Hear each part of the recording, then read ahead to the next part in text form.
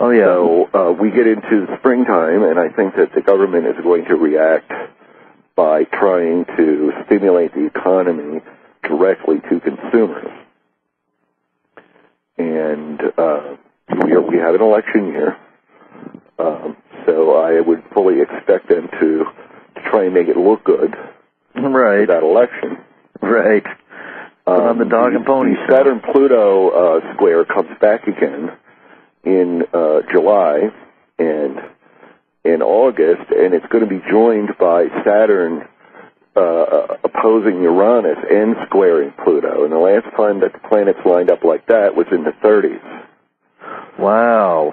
So the economic difficulties will, not be going away easily, and I'm afraid that the government will overreact and create a hyperinflationary problem, which will destroy the value of the dollar. And just yesterday, Venezuela devalued its currency by 50% overnight. Wow. So these things are already starting to happen. Well, and at some point later this year, you may very well see a devaluation of the U.S. dollar. Well, there's a couple of other things going on, too, probably lots of other things. Isn't there a real estate bubble that's about to collapse as well? Well, the real estate bubble already collapsed, and the attempt to reflate it has been totally ineffective. Okay. So that there's another leg down in real estate values, which is occurring right now.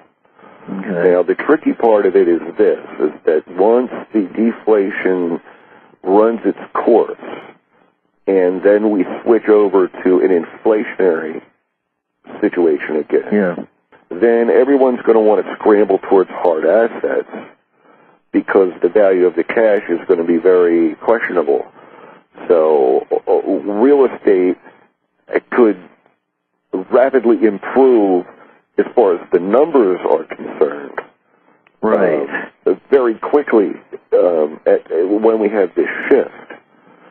So, people who are struggling right now to keep their homes that, are worried about longer term, I think that you will see an inflationary surge of some sort restore the actual number value. The actual value in terms of trading it for something else may not be the same as it was. Mm-hmm. But in terms of servicing the loan, paying it off, and things like that, you will all of a sudden be able to pay it off with cheaper dollars. So this probably is going to be well into effect by 2011. What about, well, it sounds like the astrology is lining up towards another kind of a spiral of depression that would indicate a Wall Street collapse. Well, I'm a trader. I watch these markets like a hawk. I watch events unfolding as well as the market in real time. And what we have seen lately is that stock market is levitating. And it's not going down. Really, the natural thing for it to do would be to go down to reflect its grim, prospects. But, they did print up 12 or 14 or $20 trillion and put it into the hands of financial people. Yeah. And they're buying up stuff already. Right. Now, stocks are something that is popular because it has liquidity. You can get in and out of it quickly. Yeah. Whereas you can't buy real estate and get in and out of it quickly. And it's not even that easy with gold if you want to hold it physically. It's a pain in the butt, actually. You've got to put your money up, and then you have to wait for weeks to get it, and then you're responsible for any price differences that might occur, so you're assuming a risk. And, I'm talking about trying to buy physical gold and silver. Right. And then if the things got bad enough, you can't eat gold, so, what are you going to do with your Van Goghs and Monets when there are people, clamoring with guns and knives and fire and violence Well, we are going to hope that will not occur. Yeah. My thought on this is that if we're going to see a violent situation in this country, that it will probably be this summer. Okay. As far as riots and the potential for government repression as in martial law and things of that nature. The Astro in July and August is that rough. Wow. That we could be seeing that type of thing. Now, let me put it this way. It's not fate. It's a possibility which right now is high enough to have a lot of concern about it. Mm-hmm. We can diminish that possibility by making other changes. And, there's free will involved here. Mm-hmm. The Astro is what it is, but we have a choice on how we react to it. Right. So, once we get through this summer, then the geocentric astrology starts to become much less negative. I'm not going to promise people that things will get great right away. We're just looking at stopping the pain and starting the healing processes. And then 2011, with this acceleration of the Mayan calendar energies, that's our opportunity to, even start to recreate this world before the actual shift occurs. There's no reason why we have to wait. Right. And we can also focus on improving ourselves into that time period too. We're the ones that control our own evolutionary stages, in that way. Right. We can step on the gas and we can step on the brakes if we're going too fast. Right. So, and you can have this experience that I'm seeing that will be widespread before 11/11/11. I had that experience in 2005. It is available if people want to do it.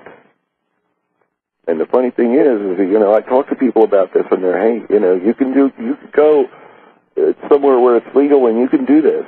And they go, oh, no, I wouldn't do that. That's a drug. Yeah. Well, what difference does it make? It's not a drug, it's a conscious choice. Right. And it doesn't matter how you get there. Right. Well, what about those who would argue that that's a shortcut? Well, who says that the shortcut's not the way to go? Who made up that rule that, it has to be the long way? Well, I just had to bring that up as to post, the other side of that argument. Right. Oh, I hear that all the time. Yeah. But, maybe I'm just dumb. But I'll immediately say, well, who made up that rule? Right. Somebody who doesn't like people who do that and go through the shortcut and come out the other side enlightened. Right, exactly. Just because you suffered doing something, that doesn't mean I can't do it by getting high. Thank you very much. I agree with you on that one. Uh-huh.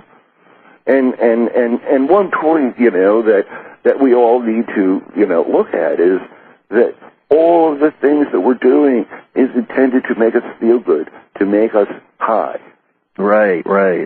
And, all of the achieving in sports and acquiring assets and, having money and all that, that's intended to make us feel good, to make us high. Right. Well, why do we have to get high that way? Right. Why can't we just be high in our hearts and be satisfied with that? Absolutely. I think a lot of people are afraid of that inner journey and finding out what's really there. Uh-huh.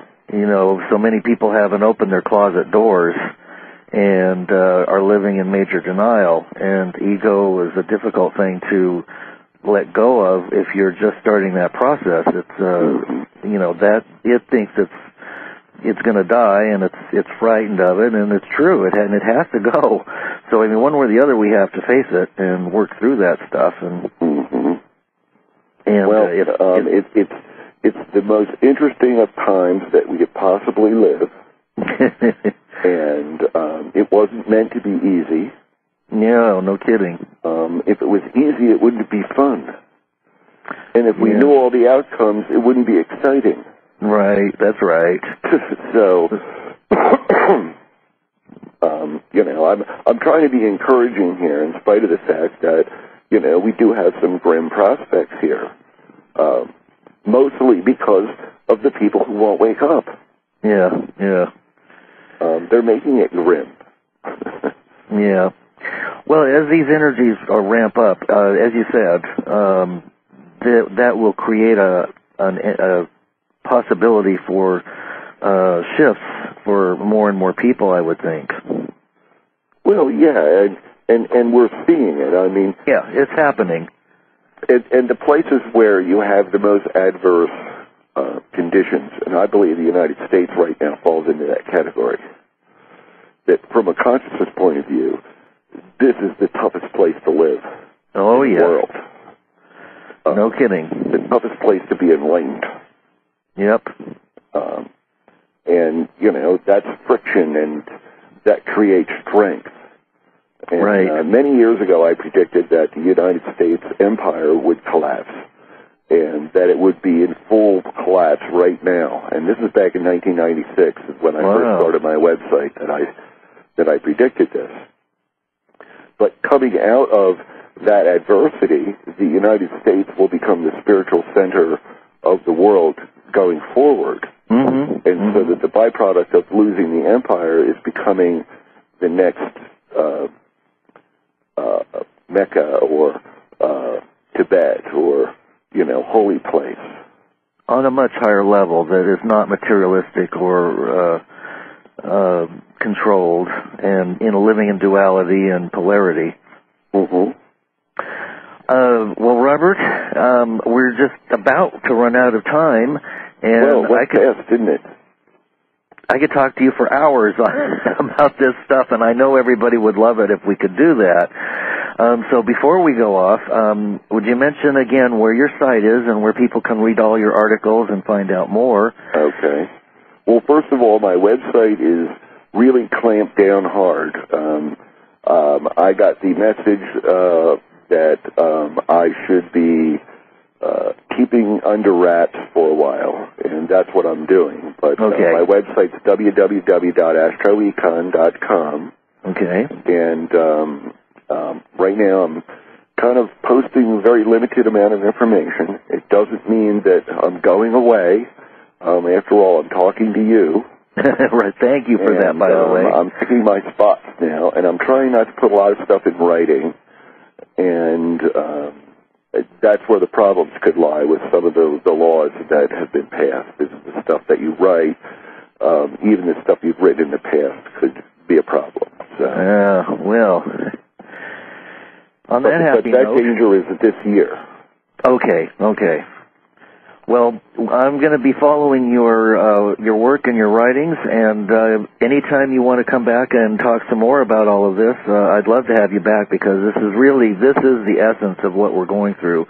And we need to be talking about this and getting this out there and sharing it, and people need to hear it so that they can feel validated and not feel like they're just going crazy and they're the only ones out there, that have been living with this.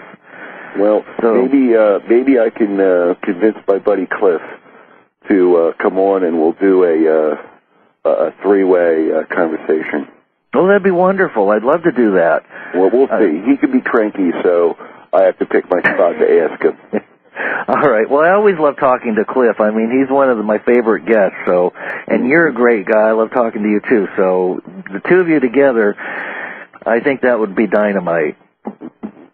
Well, Robert, I appreciate your thinking. Thank you so much for being on the show, and thank everybody for listening.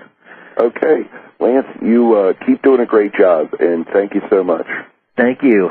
All right, and good night, everybody. Stay tuned for the next show, and I'll talk to you soon, Robert. Okay. Okay. Bye. Thanks a lot. Bye-bye.